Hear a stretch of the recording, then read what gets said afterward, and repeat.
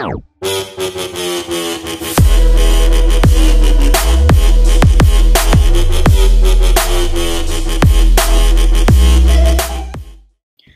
guys, this is Kevin, and today we're going to walk through 3 different tips that you can use on your design projects while using Sketch. So let's just jump right into it. So first of all here, what we have on the screen is just a map dashboard on Sketch that you can download on sketchresources.com.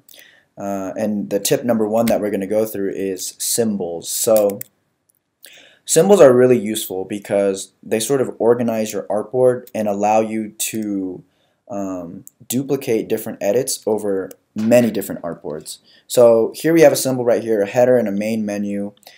Basically a symbol is a group of elements that you can create into sort of like a master layer. So if you double click on this, you go to the symbol area where you can see all these different elements on a single artboard, and it applies to everything on your sketch file. So think of this as like a master page in InDesign or a master slide in PowerPoint.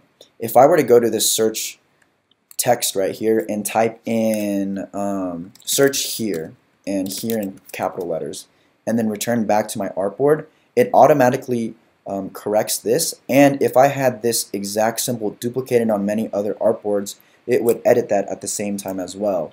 Another cool thing is if you click on this once and look at the right hand column, you see Molly Jennings, in oval, or search here as different edits, and this allows you to go in and type in different things like Kevin G and see it live edited onto your symbol. So this is really useful because if you wanted to create a header for multiple artboards that change over time, what you can do is go into the symbol, double click on it, change this so that it master copies to everything, go back to the instance, and let's say screen 1 has the name Kevin G and screen 2 had the name Molly Jennings. You could have the same symbol for both artboards but only edit one of the names in the other symbol. And as you can see here, this header is a group in a folder, which means you don't have that option that you have when you have it as a symbol.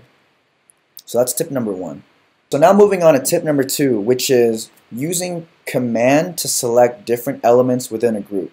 Now when you're working in Sketch, you have a bunch of groups. We've got the map group, current trips group, and if you're making a dashboard or an app, you're definitely going to have folders on folders in your layer selection. So a good way to select different items within the group without having to expand the actual folder is holding Command, clicking on the element that you want to select, and this allows you to edit it immediately, and it gets you the folder opened up to that specific point. So this rectangle right here is within group 5 of group 1 of select info within the map that we've just selected. So this makes it much easier to select whatever item you're trying to go for, and you can edit it on the right hand column.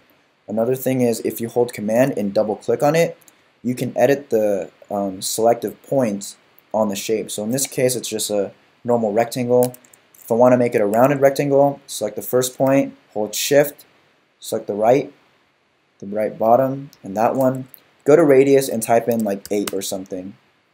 And right there it changes your item into a rounded rectangle from a normal rectangle. So if you want to change text, hold Command, click on it twice, and now you can change the text element. Same thing with this blue button right here. Let's say I want to make it red.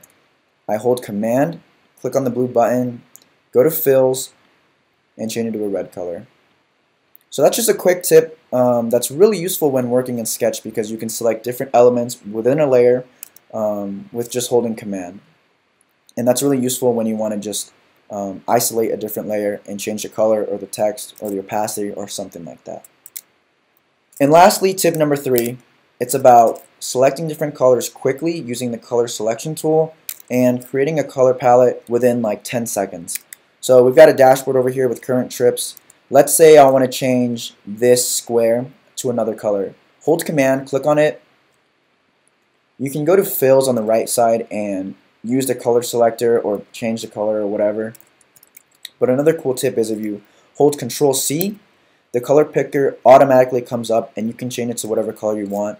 On the artboard, on the screen, it's just your whole computer screen.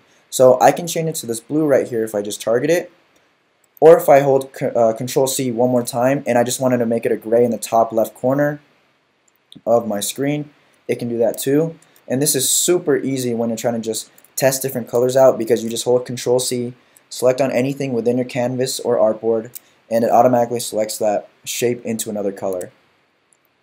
And to make a quick color palette, all you have to do is make several squares. So just hold Shift and make a square by clicking on R.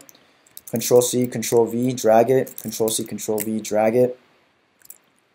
Click on the first one, press Control C, choose one of the colors within your artboard, click on the next one, do the same thing, and then let's get this orange right here.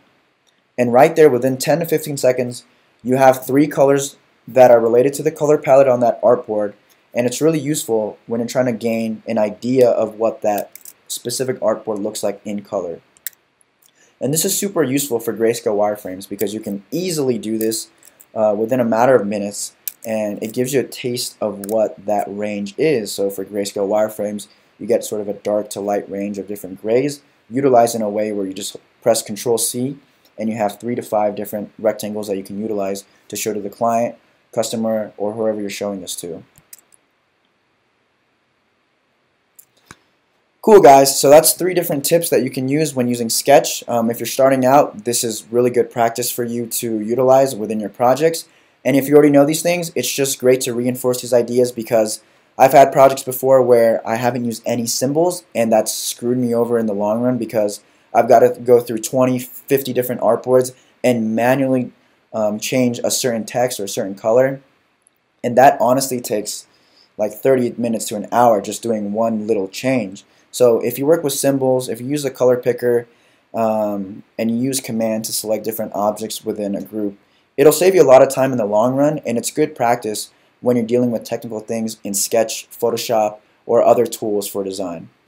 So again, thank you guys for watching. Hope this helped you out a little bit. If you guys have any more questions on Sketch or other tips and tricks, leave a comment in the comment section below, and I'll get to it immediately. And again, thanks for watching. Hope you guys enjoy this video. Peace!